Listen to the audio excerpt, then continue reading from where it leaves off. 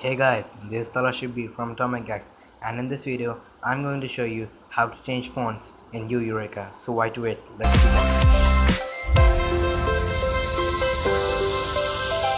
So first of all, what we need to do to change the fonts, you need to have an app which is known as iFONT. I'll just show you. Here I find it. I'm already having it installed on my phone, but I'm still going to show you how to install it using Google Play. So let's go to Google Play and let's type a iFont. Here it is, the iFont expert of fonts. You just need to install it, tapping it here. You know how to install a application, so that's it. And let's open the app. After installing it, you need to open the app. After opening the app, there are a bunch of fonts. Which one you need to install, you need just to select it. For example, if I want to install this one, beautiful every time, let's just download it. 73.55 KB. Okay, now it has been downloaded. Let's tap on set.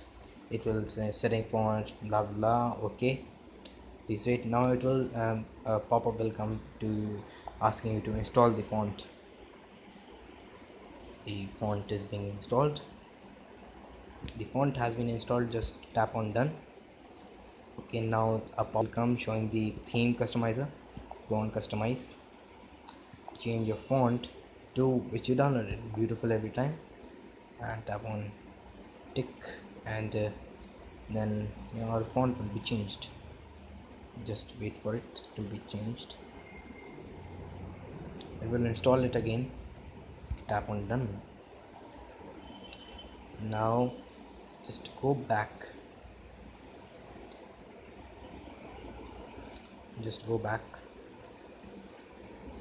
as you can see, the font has been changed fully and has been changed to the font which I downloaded from Google Play, from the iFont.